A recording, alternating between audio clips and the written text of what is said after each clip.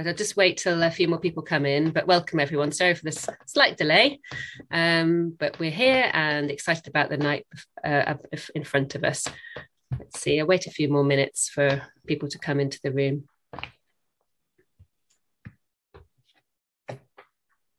Brilliant. So welcome to our first in the series of inspirational webinars. Very excited to have John Steele here, who's Cafédirect's CEO and also one of Oxford Brookes Alumnus. Welcome, John. He's a business leader and social entrepreneur with a passion for making business a force for good. And I'm very delighted also for Professor Tim Vorley to be chairing tonight's webinar. He's the Pro-Vice Chancellor and the Dean of the Oxford Brookes Business School. So welcome to you both. Tonight we're going to have around 45 minutes in conversation between Tim and John. And then at the end, we'll have time for questions. So a lot, about 10 minutes at the end. So we look forward to hearing any questions you have for the two, for John particularly. And tonight's session is recorded. So thank you very much. And I'll let you get on and enjoy your evening. Lovely. Thank you very much, Molly, for that. And thank you, everyone, for joining us. And thank you, John, for being the main attraction. It's great to be able to have you with us. So you've had the kind of the esteemed introduction. I'm delighted that you're also one of the entrepreneurs in residence currently at the business school. But obviously, you've had a kind of a varied career since you've left Brookes. And I just wondered if maybe you could tell us a little bit about it and enlighten the audience to a bit about you so we can understand who we're talking to. Wow. Well, how long have we got again? But I'm really pleased to be here because I did go to Oxford Brookes University quite a while ago now, but I absolutely loved it. And certainly it's helped me do many of the things that I've chosen to do over time. I graduated in 1989, which, is quite a while ago now. And I did the business studies degree and I majored in marketing, which was an interesting choice at the time because I think in the second year I came top in finance and got about 57% in marketing.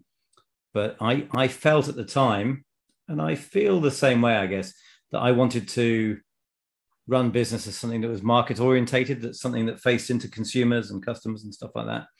And so I felt it was a kind of right philosophy was to focus on marketing. But hey, it was a close call. And what have I done since? When I graduated, I chose to work I wanted to start in one of the world's biggest companies and one of the kind of best companies. So I started at Nestle, the world's biggest food company. Love it or hate it or whatever, but it was a very great place to start as a training ground. So it was very disciplined, and you were heavily invested in as a graduate. So I think that's a very good start. And then my journey has been trying to learn about different ways of running businesses, I suppose, crudely speaking. So I had the privilege of working for Weetabix when it was run by one man called Richard George. It's his company, and that was a really interesting experience on how one man made decisions versus in Nestle, where it's a very analytical approach to decision making. And then I've worked in other food groups, either private equity owned or large kind of conglomerates, and enjoyed working for Marston's, the brewers, in a period where we were consolidating and buying breweries and being bought by other breweries and things like that, which is great from a change point of view. And then I ran my own business. So when I had a job in a large food company, I decided to stop that and sit in a darkened room with a piece of paper and build a business, and did that for 4 years and enjoyed that tremendously, although it is terrifying but liberating to have just yourself and no resources and so on. And then I've since then worked back in food and drink and spent the last 10 years running a social enterprise called Cafédirect, which is very much a farmer-led organization trying to change the lives of the farmers that feed us and bring to attention the need for us to run businesses to make social and environmental capital, not just money for the few. And I guess a varied career, Tim, built on a great academic foundation from Oxford Brookes. Absolutely. Well, it fascinates me because you've kind of done both parts, and obviously you've kind of had the career in big business and the shift to kind of starting your own, and now to kind of Cafédirect as well. But I mean, kind of what have been the kind of the challenges in doing that? You obviously were excited enough to kind of give up the 9 to 5, so to speak, to do the 24/7 and to really invest in doing your own thing. But what have been the kind of the challenges, and what's inspired you during that time? I mean, challenges, I think, every day we're facing challenges, aren't we? Every day we're facing things we need to deal with. So I think being resilient and being determined is probably the best way to look at challenges. I think certainly when, in the brewing industry, when there was kind of rampant consolidation, every 6 months you were buying companies and dealing with that change or fighting off being bought or being bought. Yeah, I think there you've got to very much be very clear what you're able to control, and then do the best job you can, and be, really content that that's your kind of sphere of influence. There's no point worrying about things that are outside of that, which is easier said than done. I think in terms of inspirational moments, I had the pleasure of working with Lloyd Grossman when we were building his cooking sauce business, and I think he was very inspirational just because he was so clinical and clear about what mattered. And I think that shone through in the products that the business made for him. So, yeah, I think that makes you realize that, being very clear and focused and, clinical, very, very clear about what matters is a good trait to have and to build. I've always been inspired by my dad. So that's a good thing. And he, even now, and he's 84 and very unwell, but, even though he's, struggling with a number of physical ailments, he'll still say to me, what is the distribution of Cafédirect like in Sainsbury's, and how many facings have you got and stuff like this, when really he ought to be thinking about other stuff. So there you go.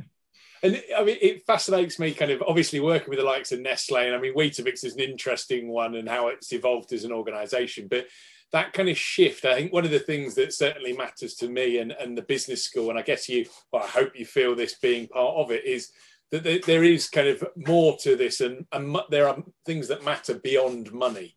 And I guess one of the things through your career, that sense of social purpose, the kind of all of that seems to have really kind of come to fruition as you've gone through. And was it always there in the background, or is it something that's kind of evolved?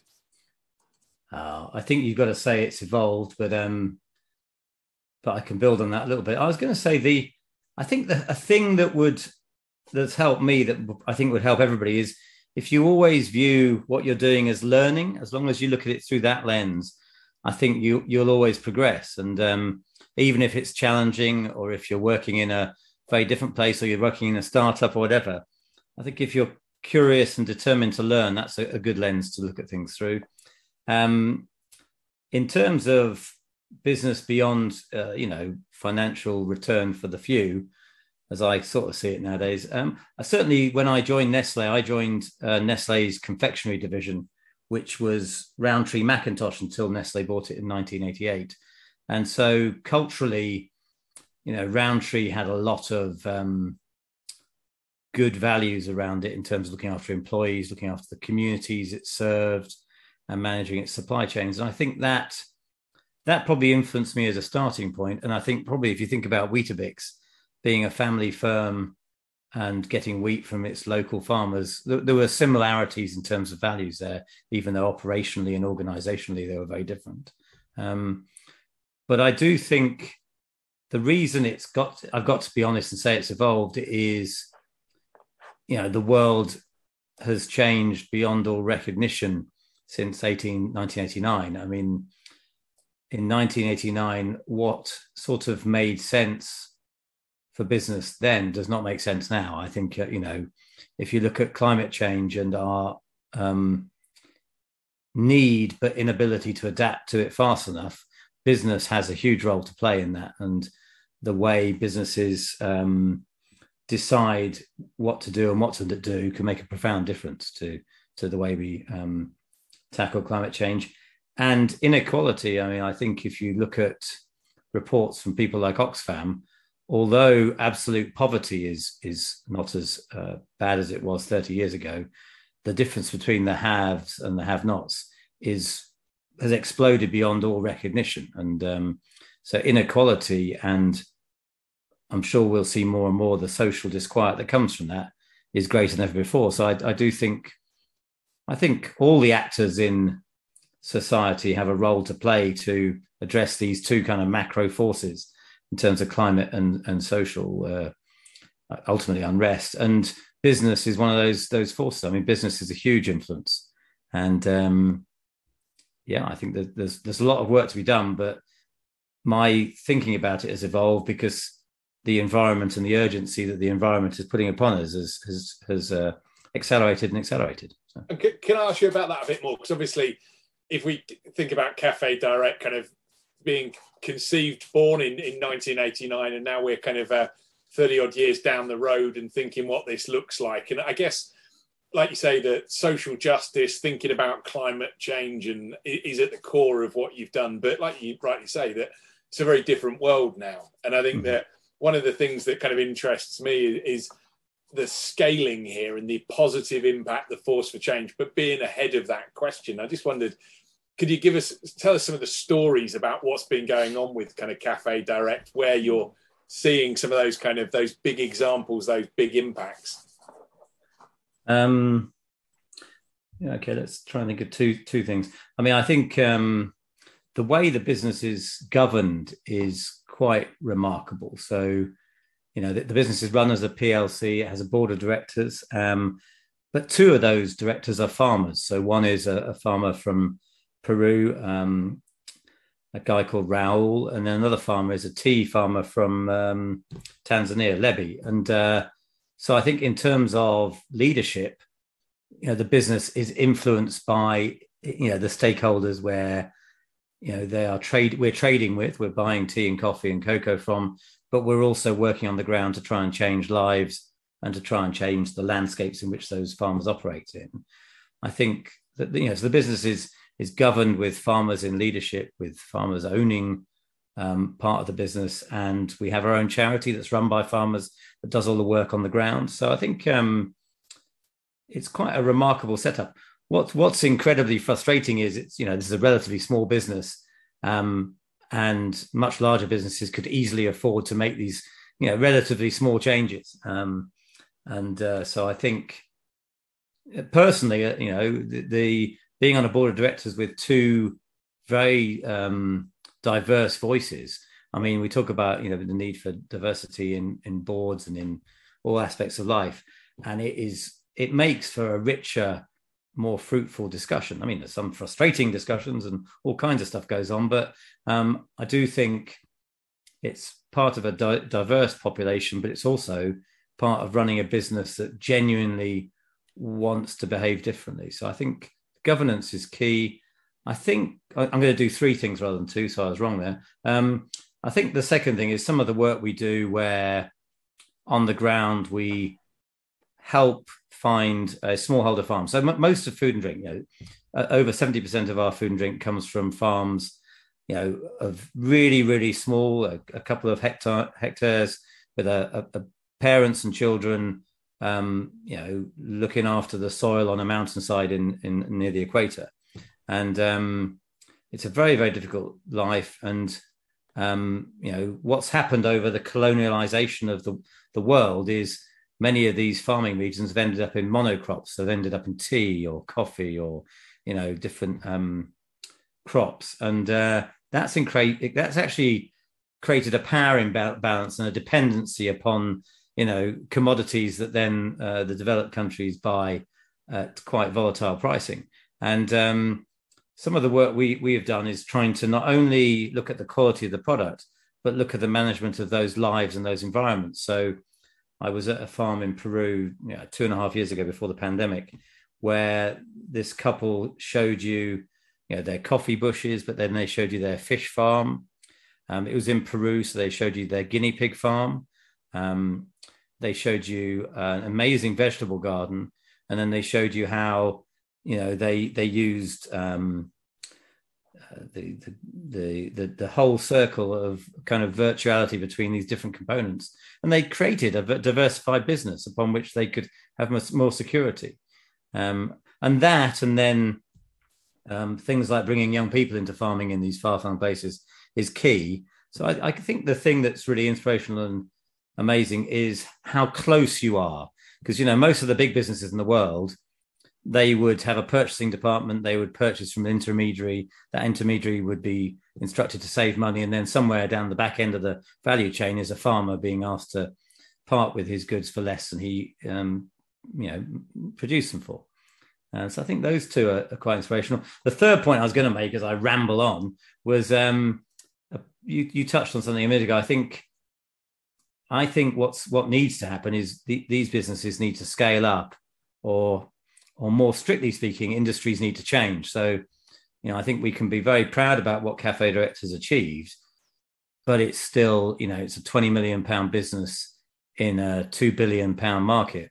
And either it needs to become much, much bigger, or it needs to continue to influence and change the other competitors so that business is transacted on a social and environmental and financial basis. So, I was we have a guy, Nick, who's our head of purpose, who looks after how we deliver the purpose of the organization, its social and environmental mission. And he was saying, well, there's an interesting debate between whether it's about making Cafédirect more successful, or it's about making Cafédirect's influence on markets more successful. And, we don't need to be a £2 billion enterprise if Nestle and JDE and the other large coffee firms were to change. But, on the other hand, we'd be quite happy to be that scale. So I think there's still a real need for scaling up businesses with purpose. And it's not completely fair to put that at the consumer's ask all the time. Again, kind of just listening to you speak there, and I guess one of the things that's really interesting is that the business isn't just about kind of reinvesting in kind of small holdings and small farms. It is about that much more holistic approach, isn't it? And I guess that's one of the things that, in being that kind of flag bearer in this field, trying to make a difference, is something that kind of really, to my mind, sees Cafédirect kind of stand out. Yeah, we have a construct called the gold standard, which is our kind of method of delivering a triple bottom line, so delivering social, environmental, and financial change. And that has 4 pillars, and one of those pillars is about being an accountable business that's an example and influences others. So we do have, we have all the normal requirements of a commercial business, but we also have requirements to change the lives of growers, influence consumers, change the environment, and change the role of business. So it's quite a stimulating kind of job, really. So yeah. That's it, and a constantly moving feast. And I guess one of the things that kind of we haven't said, and for those that aren't familiar with what it is, maybe you could explain, but you were certified as one of the kind of the first coffee company B Corps, weren't you? Yeah, we were the first UK coffee company to be a B Corps in June 2018. We would have been a bit earlier, but it was interesting at the time. B Corps came to the UK in 2015. At the time, I think we were a social enterprise. We were, a founder of Fair Trade. I think we had enough certification for, most of the meals in a day. So I think we avoided B Corp for a few years. But yeah, we certified. And for those who maybe many of the listeners will know about B Corp, but B Corp is a certification for your whole business. So it looks at all aspects of how you run business. And it is it's a great thing for a business to do, because it audits how you perform, really. It audits how you treat your employees, how you treat your suppliers, how your packaging works, and so on and so forth. So, we were very pleased to join that community. And I think we're learning about where we're doing well and where we need to improve, but we're also helping to connect with others too. Yeah. So what does the future hold for kind of Cafédirect? Because obviously things are moving, things are changing. Really interesting to hear about the kind of the diversification of some of those kind of small holdings as well. What's the kind of the future for Cafédirect there? What is it? What's coming next? Well, we have, if you look at us as a commercial business, we've grown for the last 7 years in a row, and we're outperforming the marketplace. So we're gaining share, and we need to do that. I think 10 years ago we felt that kind of small was beautiful, but I do think, although you can say, well, there's a £20 million business that has more impact than Costa Coffee that's 100 times your size commercially, I think we need to be commercially much, much bigger, because it's the lens through which people still look at success. And also, hey, if we buy 20,000 tons of coffee from our farmers rather than 2,000 tons of coffee, then they get more fair trade premiums, they get better prices, they get better investment on farm. So it's very important for us to scale. So we're going to continue to grow by being the best class competitor we can. So I think a lot of social enterprises, because they're so mission centric, they end up being very socially responsible, almost to the point of being a charity. But you need to remember, you need to outcompete Nestle. You've got to outcompete some of the most sophisticated, well-resourced businesses in the world, and still have a model that does the right thing. So I think we've spent the last 3 years, making sure we've got the best systems in place, the best people, and a very clear strategy. You'll see in the next 5 years, our strategy will be very much about a very single-minded brand moving out from coffee, very much communicating that the world is better when we work together. I think part of our job philosophically is to bring people who buy and drink our products closer to the people who till the land and provide them. And the bit in the middle is kind of noise. And I think that will help. I think people to see the unfairness in society, but also see the richness of diverse communities across the world. So, we're going to continue to build a business and communicate that business and share that model. I think it's wonderful to be with you, Tim, and with the people here today, because helping people at universities such as Oxford Brookes think about business differently, I think will be very rewarding for them. But it's hugely important that the leaders of the future grasp very rapidly the need for business to do much more than make money for a few people. No, absolutely. And you talked about the triple line there, and obviously thinking about B Corp, hugely important for kind of, I guess, being the dean of the business school, wanting people to think about how business can be a force for good, thinking about what the opportunities are, and that we don't necessarily need to have business as usual. And I think that's one of the things that doesn't always have to be done the way that it has been done. It's having that kind of foresight, the ambition to try and change things. And I mean, your stories there in the sense of kind of bringing, even when it comes back down to the profit share, how you're working with the kind of small farmers, is fundamentally about changing that. But I think that the key point is that you are competing. It is definitely something that is there alongside Nestle. It's not a charity. And I think that there is this misconception on occasion, isn't there, that charities and businesses are interchangeable. You've got to have a business model that competes. Yeah, no, definitely. And I think I think we do. I think we have a very strong culture. I think one of the amazing things about a business with purpose that views business's role as more than just shareholder primacy is that it gives you real meaning. So we try and get every employee to meet with producers, to go on farm. We have a board meeting in March where, for the first time in 2.5 years, we're going to have Raoul and Lebby present in London, meeting all the employees. And I think, if you can find a business that's got real meaning, it drives a culture with real values, and that's very distinct and different. So. And the values at the core of the business. I love the way that you've got those board representatives, what that brings, but actually bringing them over and that they're meeting kind of colleagues as well. It really kind of embeds and engenders those values, I should imagine. Oh, yeah. I think I can remember going to Peru a few years ago, and I took a brand manager and a national account manager, a guy who runs, I think, Waitrose and Tesco's. And when he felt what we meant to the farmers and how they saw us as family, and how, they really felt without us, life was very difficult, and we made a profound difference because we weren't trying to get the lowest price and all this kind of stuff. Daryl came back, determined to be the best national account manager and to build the Tesco and Waitrose business beyond all compare, because he really felt the purpose from the people he met and from the landscapes he trod on. So yeah.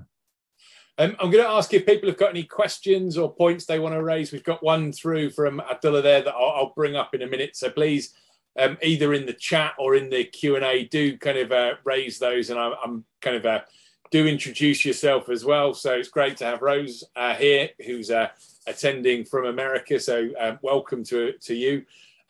John, while we're maybe waiting for a couple of the other questions to come in, I guess one of the things that, again, we all have inspirational figures. We've talked about the kind of transformation of your career, your kind of your impact with Cafédirect. But who do you look to, either among your peers or other businesses, that you find particularly interesting? Let me just try and think of the right ones. I mean, I think as a business, Patagonia, I'm wearing my little Patagonia organic fair trade t-shirt. I think Patagonia is a very big inspiration, I think, because of the way the organization was founded, the way it lets its employees work. And I think also if you look at the company, the way it does two things. It's very provocative and very challenging. So, it challenges the tax regime of the states. It challenges on all the issues it believes, but it really also has the best quality products, and it commands great pricing for those products. So I think it's got the balance of a well differentiated, very distinct business with also a very provocative voice that's, making very clear statements about change and backing that up with behavior too. So I think Patagonia has been an inspiration for years. In chocolate, it's interesting. So Divine, which is one of the fair trade pioneers alongside ourselves, Sophie Tranchell, who founded Divine in 1998, has been a close friend. And I think I've really admired her campaigning delivery of that business's success at the time. And I think if you then compare and contrast that with Tony Chocolonely, which people will have heard as it entered the UK market less than 3 years ago and has achieved remarkable success and scale, I think it's, there are quite big similarities. I think Sophie's campaigning, very, very authentic running of Divine was quite profound. I think Tony's does an absolutely brilliant job of marketing itself and positioning its anti-slave message, and then providing a very gorgeous chocolate presented in a very positive way to make a lot of money for themselves. So it's very interesting to watch different businesses, both with similar purposes, display very different characteristics. So, but yeah, I think those are a couple. I mean, I think the team at Toast Ale, which is a beer business that takes waste bread and makes it into beer, they're a great bunch of people, and they care so much about what is not only a good model in terms of waste, but it's also, it's great to have the way that works as a very good quality product as well.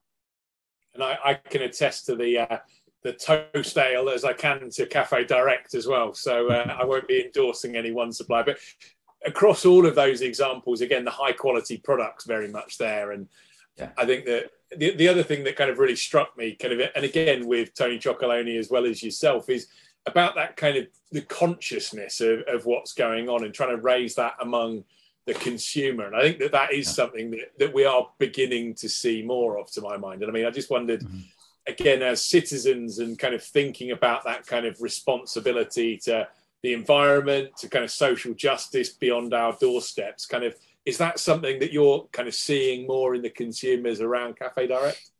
Yeah, I mean, I think, as an optimist, I'm very hopeful that as citizens, we are more conscious of the ability we have to change things through the decisions we make. I mean, I think it's quite a foggy world. It's very hard to navigate on a supermarket shelf or online what businesses are doing. But certainly, I feel like we're much more conscious citizens. And I'd like to believe that the pandemic has brought us together and made our values more attuned to making a change. I really believe in if we can harness the response we all had to the pandemic to respond with the same urgency and systematic change for climate change, that gives us a really good chance. So I'd love to see us to take some of those lessons. So. No, absolutely. And I mean, it is something that, again, whether we're thinking about kind of fair trade, social justice, all of this is trying to have that positive impact on the communities, but not in a sense that we're just simply trying to raise up. It is one of equality and trying to kind of create a sustainable and just future, I think, is the other thing. Yeah, and I in my little world, I feel like it's very different now than it was 3 years ago, 5 years, or 10 years ago. I think, in particular, a younger generation is saying, "Well, hang on, that isn't right," and I think that there's a great opportunity for us to determine our own destiny, isn't there? So I'm going to move to a couple of the questions. We've had a couple that I'll try and kind of paraphrase and bring forward to give you an opportunity to have a think about and maybe comment on. So Abdullah's talked about the kind of future of coffee, and he's talked about the chance to produce locally. I'm not entirely sure I fully grasp that, but there is this kind of increasing interest in direct as well as kind of fair trade. So I just wondered, kind of, is that a space that Cafédirect's thought of? What's the... I'll try and answer a few of those questions here. I mean, the direct thing is interesting because I think, Cafédirect was probably one of the first direct businesses. It's called Cafédirect. When we started, there wasn't fair trade. So, we started by meeting some farmers and buying coffee directly from them for a higher price and then selling it in church halls and community centres and stuff like that. And so we were one of the founders of direct trade. As the fair trade movement built up, you've then got some quite artisan looking coffee firms calling it direct trade. I think a close relationship with a farmer and as close as you can get to the consumer is a great thing. I think the reason I'm pausing is the good thing about certification is it means somebody independent is making sure you're paying a fair price and you're investing your money in your purpose rather than just talking the stuff. You're actually doing it. So I think there is real benefit in an independent audit to say this is real, rather than everybody just going, "Oh yeah, we're natural, we're direct, yeah, trust us." I guess if you want to look under the bonnet of businesses, I think it's always good to look at the ownership of a company. I think if you find a business, where it's clearly owned by shareholders who are trying to make a lot of money, and if you bother to look at their articles of association on Companies House, you saw that their purpose was about making themselves a load of money. It's pretty clear that isn't a business that's trying to change the world and trying to have positive impacts. I think direct is good, but where it's trying to be a substitute for certification, it's a bit naughty, I think. There you go. Yeah. So, in terms of the future of coffee, I mean, at the moment, the way coffee is grown naturally, you need altitude. And so it's very difficult to grow it beyond a certain number of regions. And so I think the way it's grown currently naturally, it's hard to see it being grown in the UK, even on the tallest kind of points, because they're not tall enough and they certainly haven't got the right climate. I think, there's a number of people looking at how do you cultivate coffee in other ways, because as climate change, marches through many of these countries, the fragile smallholder farmer communities are going to find it harder and harder to grow things like coffee and tea and cocoa. So, at the moment, the answer is no, but, there are people saying, how can we adapt either the plants or the way coffee is grown? So. Okay, no, that's great. I'm going to jump to a question from Nick here, who's really kind of a bit more of an insight about you, I guess. You told us a bit about your career and how you kind of went into the dark room, started thinking about the idea for your own business. But I mean, so Nick's asking, what are the key characteristics that you think you need for starting a business? And when you kind of left your career to embark on this journey, was that full-time? Was it part-time? How did you go about that? Yeah, good question, Nick. God, it takes me back. I mean, I think I'd always wanted to run my own business. So when I was at college, I had a friend called Nick Hart, and we ran a company called Heart of Steel. And we organised balls and parties in Oxford and stuff, which meant we had balls and parties, and we also, had a bit of business and stuff. So I think I'd always wanted to run my own business. And I think if you feel that way, there's then a slight dilemma, because if in my day, you didn't start a business when you came out of college. You went and got trained and you built your career.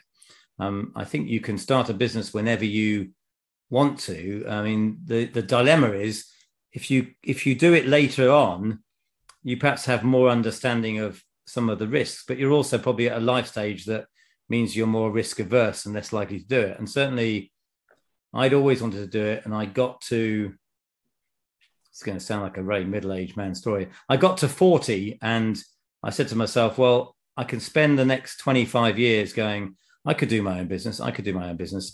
But I do not want to be 65 going, oh, I wish I'd done my own business. So I decided I would do it. And so that's what I did. So I think if you have a passion to be your own boss and to learn, then it's quite amazing. I think the key characteristics are, I don't think you need to have a rocket science idea. I think you just need to have belief in something and something that can compete and be distinct enough to be successful. I did start it full time, and I did go from, big company, big salary car to no salary, no prospect of salary, raising money, managing, creditors like it was, managing cash like it was something you'd never really experienced before. So I think I did go full on. I think, I think if you're looking at doing that, it's best to approach it with a part-time attitude, or at least learn enough about it. I mean, I knew the market I wanted to go into. I was disillusioned at the time with the concentration of power in the UK supermarket industry, and I wanted to build a tech business that connected people's homes with them wherever they were. So it was very much a bit like a business like Hive that we have now. And it was high tech. It was completely out of food and drink. I remember a friend of mine, a guy called Wilfred, who Wilfred Emmanuel Jones, who has a business called The Black Farmer. I was helping him at the time sell sausages into supermarkets and things. And he said to me, not only are you starting your own business, but you're starting in something you have no idea about. Do you think you're taking on too much? And yeah, clearly I was. And so I think my advice would be, choose something that you love and that and that you can be highly competitive with. But, hey, I enjoyed doing it. People would look at it and go, it's a bit risky and a bit off piece, but I learned a lot that's made me better at what I do nowadays. No, very good. And I mean, might have been in at the deep end, but it's worked out okay. I think from where having been a professor of entrepreneurship and studying entrepreneurs, I think I've lost my nerve. I don't think I could do it anymore, because you see all of the risks as well as the upside. But if it wasn't for the entrepreneurs, we wouldn't have the world that we do. I've got time for one last question, if I may. And then I don't know, maybe Molly, I'll invite you back to tell us about what's coming up in future with some of these as well. But Dickla's made a comment around the kind of the scaling of businesses and the challenge to retain purpose, retain that vision and values. And I just wondered if maybe that's quite a nice point to finish on, and what's been the kind of the experience and the challenge with Cafédirect around that. I think it's very important that and we touched on it earlier, that you have very strong governance and that you cement your purpose into the organization. So, when you have articles of association, they need to be quite explicit about your mission and the way you're going to deliver it. So if you read Cafédirect's articles, it's very explicit about having producers on the board of directors. It's very explicit about reinvesting profitability in farms. So I think you need to cement your purpose into your founding documents. Then I think you need to govern the business so that you can't go away from it. So we have a golden share owned by a construct called the Guardian Share Company, which is run by a combination of the farmers and Oxfam and another of our ethical partners. And so they have a blocking kind of vote. So I think you need to cement your purpose into your founding documents, and then you need to have a governance structure that prevents people from just messing around with it. In a way, then it's easy. I mean, for us, we can be as entrepreneurial, as sophisticated, as brand orientated as we want to be, but there are red lines that we're not able to change. I think that's really interesting. And like you say, that establishing those red lines, understanding what kind of organisation you want to be, and the impact you can have is absolutely key to achieving it. I think that it's thinking beyond that status quo. Yeah, and it's actually quite liberating, because if you've got that explicitly, you know how much freedom you've got, and you won't lose sight of your purpose, but you can still be an agile, competitive, entrepreneurial organisation.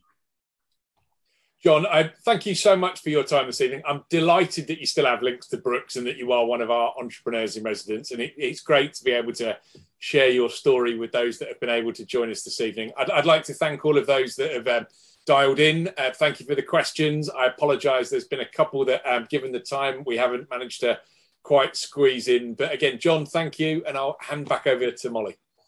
No, thank you, Tim.